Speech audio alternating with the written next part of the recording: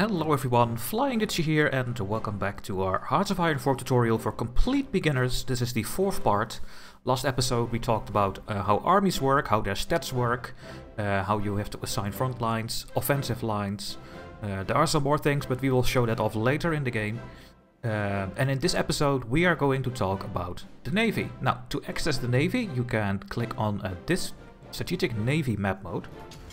And then the map changes to all your boats over here, and you can see the sea tiles now a bit better. And you can see our trade routes, the blue lines, and the white lines for supplies. Now, supplies we will talk about at the very end. That is this button, but I'm not going to click this because you will get very confused. Let's do everything step by step over here. And yeah, these are all our boats that we currently have built. What I always like to do at the start of the game is to combine all my boats and then take a look at it from that point. So what I do is shift and then click on... Oh wait, it's not going to work. Oh, it is. You have to click one and then use normally and then press shift and then click the other ones. And just click on a port. I will put them in Holstein here in Kiel. And now all my boats are going over here. And I will unpause the video. The game. I always say video. I don't know why. And now all the boats are going over there. You can see my destroyers going over here as well. And now all the boats are over here. Then press G on your keyboard to merge everything. You can also click this button. And now we have one single fleet with all our boats. There are a lot of different ship types in the game. But the most important thing that you need to remind yourself of is that you have submarines. That you have screen ships. These are the destroyers and the light cruisers, and I think also the heavy cruisers in our and heavy cruisers as well. I think heavy cruisers can be both, but I can see that this is a screen ship because this one is not having this symbol over here, that star. These four ships have this star, and that means that these ships are heavy ships, and they have a different role in naval combat. Now, what I always do first is right-click on my submarines and select all submarines. And this put my submarines in a different fleet. These 15 boats are my submarines. Submarines are for convoy raiding on the enemy. And that is their only purpose, really. You can use them differently, especially when you have the DLCs, but I think in the base game, submarines are only for convoy raiding of the enemy. So, for example, if we are going to war with Great Britain, and they have trade routes with America, we could put our submarines in these sea tiles over here, and they are going to raid the convoys and stop their getting their resources and stuff. That is what the purpose is of the submarine. So what I always do is select the submarine icon, give them a different color that is a bit more recognizable. And then I put this one on top here. And that creates a different fleet. So this is now my submarine fleet. I will also change this symbol, by the way, to the submarine and blue. And this is my Kriegsmarine, the rest of the ships. And for the Kriegsmarine I use this symbol with the heavy battery, and I guess I'm gonna make them red. There we go. So we already have two different fleets now, the submarines and the battle fleet. This is my battle fleet, really. And now the next thing that you need to know is that for every capital ship, let's click on my battleship here, the Deutschland class. For every capital ship that is having this symbol here, you need 4 screen ships. You can have 3.8 with modifiers, but just go with 4. And that is important because otherwise your heavy ships, I should say capital ships, not heavy ships, they are heavy, but the capital ships with this star and 1 icon over here, at least a star, can otherwise be hit by the enemy torpedoes. And if you have a full screen ability, then they cannot hurt your ships with torpedoes. So if we have 4 heavy ships right now, that means that we need 16 screen ships. Let's see how much we have. 1, 2, 3, 4, 5, 6, 7, 8, 9, 10, 11, 12, 13, 14, 15, 16, 17, 18. So we have 2 extra right now. So if we would go to battle a fleet, we cannot beat the English fleet right now, but for example the Soviet fleet or the Polish fleet or the Swedish fleet, we will have our heavy ships, our capital ships, completely defended against the enemy torpedoes. And that is what you need to remind yourself of. Let's click on our capital ship here. This is, I guess, one of our biggest ships at the moment. Yeah, we have the battleship 1, the Deutschland class. I think we are also making new heavy ships. We are making the Scharnhorst class. They're not getting built right now, but when these submarines are finished, we are going to make 2 more capital ships. You can see that it's having a 2 symbol here, not a 1. That is just the battleship year. The further this number, the better they are actually. So these ones are better than the capital ships, the Deutschland class that we have right now. Now I will show how the battles work when we are actually going to war. But the sole purpose of this capital ship, the biggest ships in our navy, is to use their heavy attack and piercing on the enemy heavy ships, the capital ships I should say. You see that they have a little bit of light attack and light piercing as well. Light attack goes to the enemy screen vessels, so the destroyers and the light cruisers, and sometimes the heavy cruisers. And they will do damage to both. And that is really the purpose of these ships. Do damage to the enemy heavy ships, capital ships. Let's take a look at other ships in our main fleet here. We also have some heavy cruisers. Now heavy cruisers also do a lot of damage to the enemy heavy ships, capital ships. And they have piercing. They also have a little bit of light attack. And that is the only thing they can do as well. Let's see, light cruiser. Did I take a look at the light cruiser here? I think light cruisers are good for detection. Let's compare the light cruiser with the heavy cruiser here. You can do this with shift clicking. Put something next to it. Yeah, they have a bit more surface detection, so they can detect their main fleets better. So what you can use is use your light cruisers as spotting ships, but I'm not going to do this right now. And you can also see that the light cruiser here is having torpedo attack. So this ship can do damage to the enemy capital ships if the enemy has no screening efficiency. So if the enemy is not having 4-to-1 screen ships versus their capital ships, we are going to use this attack and do a lot of damage to their capital ships. This will become clear when we will have a naval battle later in the game. So that is what they can do, the light cruisers. Then we have the destroyers. And destroyers, you can see, are not having any heavy attack at all. They are having a little bit of light attack, at least this one. And they do torpedo attack. And they have depth charges. Destroyers are the only ships that can kill submarines. You can only kill submarines with depth charges.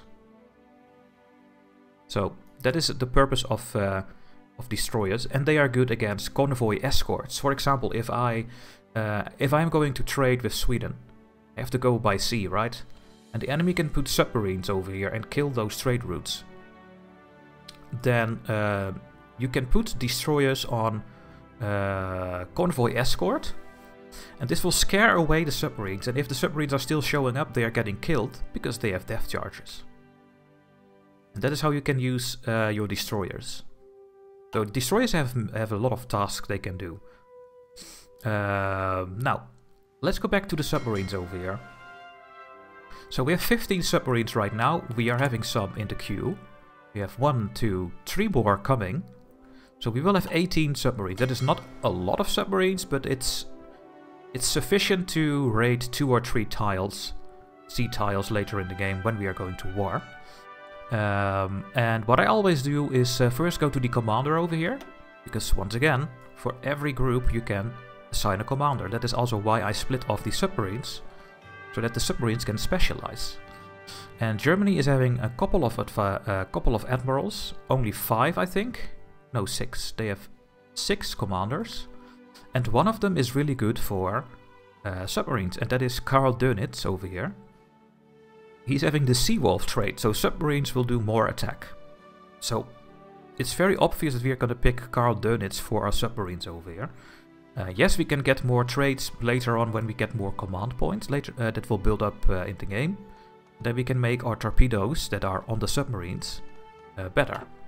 So for now we are going to pick Karl Dönitz over here, who is going to lead my submarines. Now, let's take a look at the submarine here. You can see that submarines are only having torpedo attack. So they use their torpedoes to convoy raid, and yes, they could use their torpedoes against the enemy battle fleet. If we can get their screen efficiency below 100% and you have torpedoes in the neighborhood, they can do damage to their capital ships. So they can be used that way as well, but I'm using them as convoy raiders. They are really good at detecting fleets on the surface. And this is how hard it is for the enemy to find the submarine. So it's yeah, that's just a number really. The higher the number, the better. So yeah, that is how submarines work. What I also like to do is split this in, let's say, 3 of them. 15 is a lot of submarines in one division, or however it's called in the Navy, to do convoy raiding. You can use 5 or 6 or 7 on each tile, and then you will have enough to convoy raid. So what I like to do here is split this in half. Now you can see that we have 8 and 7 over here. And I'm gonna split this one more time, so that we have 4 task forces, they are called task forces, that we can send on convoy raiding when we are going to war. Now we are still making a couple of submarines, and what you can do is let the new boats that you build, they will go to the reserves over here. You can make them join these task forces automatically, and you can do that by clicking the task force composition editor over here.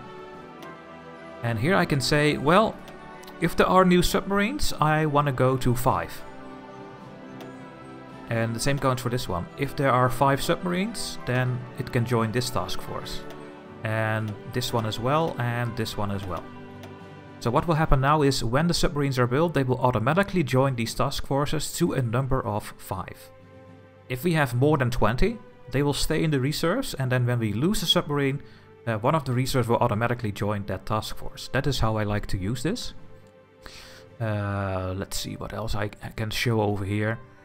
So this is this button. This is the automatic reinforcement button. You can also click this one. You can automatic split off. This makes it that when one of the ships, one of these 4, are so damaged that they need repairs, they will split off and go back to your docks and repair. And when they are done repairing, they will join this task force again. I'm a fan of using that. You can tell them when they need to repair. I like to put it on medium. So when the boats are having medium damage, they will split off. Oh, and I need to take the phone. Alright, I am back. It took me 1 hour to continue this recording, so I'm sorry if I forget something now, because I had to do something very important. That is why the phone call was there. I think we talked about yeah, the leader, what the things are that submarines do, and your main fleet. What screen ships and capital ships are, and how much capital ships you need compared to your screen ships. 4 to 1. To keep your screening efficiency to 100%, which we will show when we are going to battle. What we also need to do is get a commander for this fleet over here. Let's see what we have left over here. So we have Gunter V over here. He is giving a bit more organization for the Navy, which is this green bar. It can be good. He gets a bit more experience quicker. Now he's having a positioning skill. This positioning skill is exactly what you need to get your screening efficiency up quicker. If you have a very big fleet, it takes a long time for your fleet to go in position, that your capital ships are protected against the enemy torpedoes. And the bigger the fleet, the better it is to get your positioning modifier up. So positioning is a really good skill for your battle fleet, which is this fleet. So Gunter Lutyens can be a good one. And he can also get more skills. Let's look at that later. We also have Wilhelm Marshall. He is not very good because he is having leader experience -25. He does have a bit more speed and damage, so that could be good. Then we have Hermann Böhm over here. He is a Craven, so he will retreat very quickly, and the navy does less damage, so that is not that great. He does have the positioning skill as well. We have Alfred Saalwechter over here. He is also an old guard, so he's not very good for us, I think. And then we have Erich Raeder over here, and he is having a capital ship attack plus 10%. Now that is exactly what we are going to focus on our main fleet. We want to get a huge amount of capital ships, and we want the capital ships to do more damage. So this is a very good skill for your main fleet over here. He's also having naval lineage, and this gives a bonus of your number of ships in the first contact. So we can have more ships fight at the together. So this is a really good commander. Now let's take a look at the skills he is having. He's doing a bit more damage with his skill over here. 20% more defense. He is having decent positioning, which I talked about. That is very important to get your screening efficiency up when a battle starts. So that's decent, 3. And fleet coordination, I'm not really sure what it does, but I guess it's always good to have more fleet coordination. So I think we're going to go with Erich over here. And he is going to command our battle fleet. So let's take a look at the things you can do with your battle fleet. So what you don't want to do with your battle fleet is click on patrol. And then click on sea tiles over here. Okay, I am going to patrol these sea tiles, and when a fleet comes, I'm going to shoot it down. If you do this with your ships and your capital ships, you're gonna lose all your fuel. Everything. You can see that we are gaining 206 a day right now. At the top. Now if I unpause the game here, you can see that my navy is using 1,500 a day. So we are losing our fuel very rapidly this way. So yeah, we don't want to do this with our main fleet. So this is absolutely not what you want to do with your big battle fleet. You do not want to patrol. Just right click on the remove region to remove everything. I will tell the fleet that it can go back to Kiel over here in this dockyard. Because what you want to do with your battle fleet is do the strike force. Order the task force to wait at the closest naval base until an enemy task force is spotted. Once an enemy is spotted by one of your patrol task forces, your strike force will move to intercept it. So this is what you want to do. And I recommend going on strike force in these sea tiles at the start of the game. This is pretty safe. This is a risky sea tile because Great Britain could come in here as well. And then there will be a naval battle over here in the eastern North Sea. Now when you do this, the fleet, and I will unpause the game here, stays in the port and wait until something is detected, and then it will go there. So that is how you use strike force. Something else you can do with your big ships is naval invasion support. And this is order your ships to escort your naval invasions and support them with shore bombardment. So if I, for example, later in the game want to invade Great Britain and I have a very strong navy, then I can put strike force over here. Well, that's also possible. Or I do naval invasion support. And then the fleet will go to a sea tile where a naval invasion is happening. For example, I'm gonna invade from Calais over here, from this region. I will go to Dover and Portsmouth and London. Then this fleet will move to this sea tile and give the invading forces a bonus. That is where this naval invasion support is for. But most of the time you want to use strike force. So that when something is detected, the fleet will go there and tries to kill the boats. So that is how you use your battle fleet over here. Now we have 4 submarine task forces, right? And these ones you want to use convoy raiding. Order task force to raid enemy convoys in the selected regions. Now, what you want to do is go to sea tiles that are good to raid in. And what do I mean with that? Now, let's click on the western approaches over here. And when you hover over here, you see that this is an ocean. And when you go here, we have a deep ocean. And in a deep ocean, you can see that your submarine is less visible. They will move slower, but destroyers and light cruisers will have a penalty here, and your submarines will have a bonus in the deep ocean. So what you want to do is put your submarines in the deep ocean tiles. This is a normal ocean. This is a fjord and archipelago, which is giving some penalties to your big ships. Yeah, to all your ships actually. So you want to go to these tiles over here. Maybe the Denmark Strait as well. It's a normal ocean. There is no penalty for any ships there. So what I will do is tell the game that I want to convoy raid here, here, here, and maybe here as well.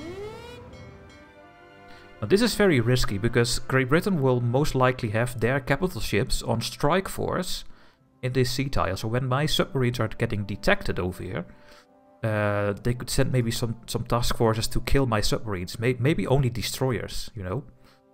So this is a bit risky.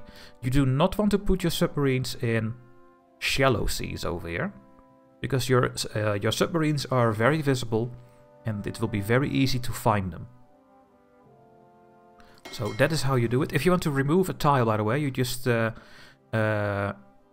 shift and right click on the sea tile. And you can move it away. And you can see that I selected 4 sea tiles because I have 4 task forces. So if I now let the game run, then my submarines are going there. This is purely for showing off how it works. You can see that we had one ship here in the reserves. It's now joining one of these. That was a submarine that was getting made. And since we have a 4 out of 5 and 3 out of 5, they will go automatically over there. Okay, my submarines arrived. You can see that the sea tiles are now green. And you can see that we have a 100% convoy raiding efficiency in the region. If I would add another one, then I think it goes down. Or is it not going down? Interesting. Wait.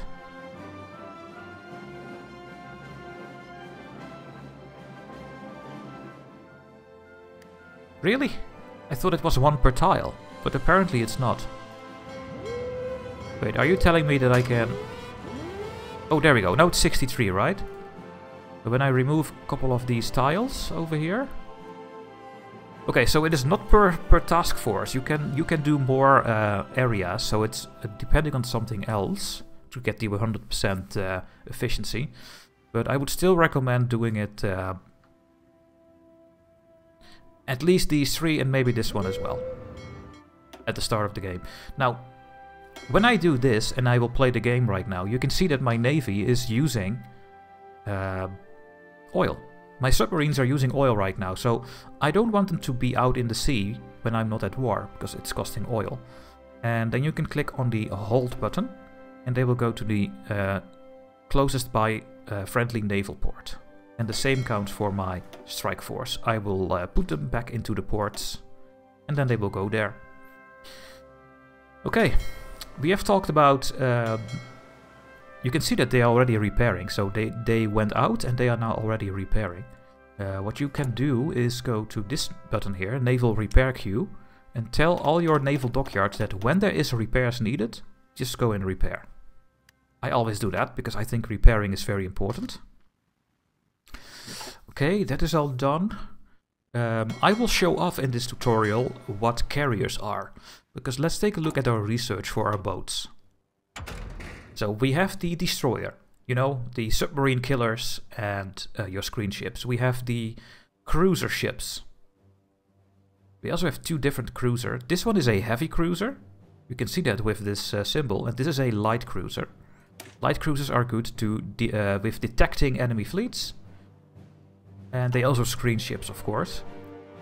And this is a heavy ship, but this is having a bit more heavy attack, I guess. Where's the heavy attack? There, 16.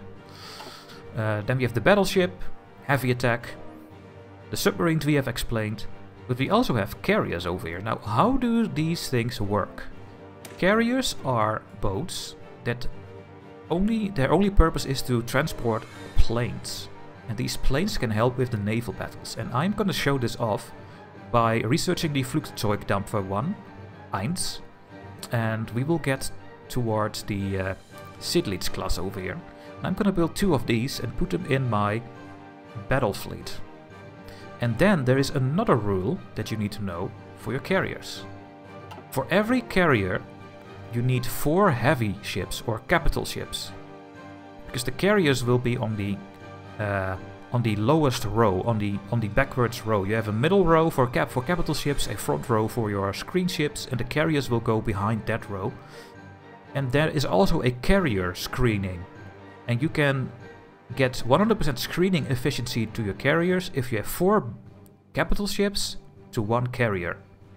So that is a bit, maybe a bit complicated right now, but I will show that off again when we are having them built, and especially when we are having a naval battle. So right now we have 1, 2, 3, 4 capital ships. We are getting 2 more. Actually, we are getting 3 more. This is also capital ships, so we have 7 capital ships. So what I want to do, and I already know this, so I'm gonna put this in the queue. I want 1 more big battleship, because now I will have 8 capital ships, and then I can make 2 carriers, and those 2 carriers will be completely screened by the 8 capital ships. And then the 8 capital ships need 32 screen ships. Now we do not have enough screen ships, I think, for that. No, not at all. So we will have to make a lot more screen ships to protect every row against torpedoes. So that is what we are going to focus on. I don't think I need to show anything else really. Yeah, you can set your repair priority on your heavy ships. I would not go on automatic split off. I always want ships to be together. They repair together or they go out together.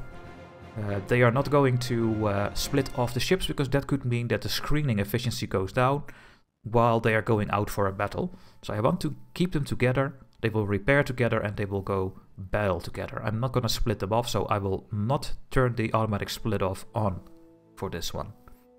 You can also tell your boats when they are going to attack.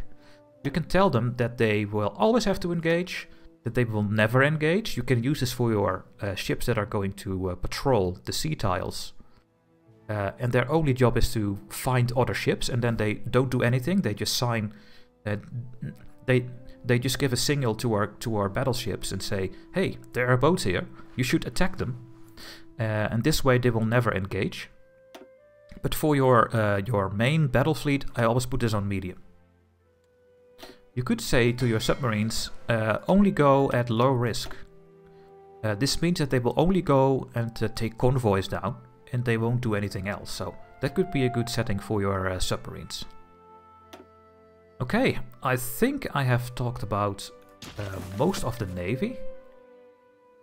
Is there anything else I want to do right now? I have talked about all these orders.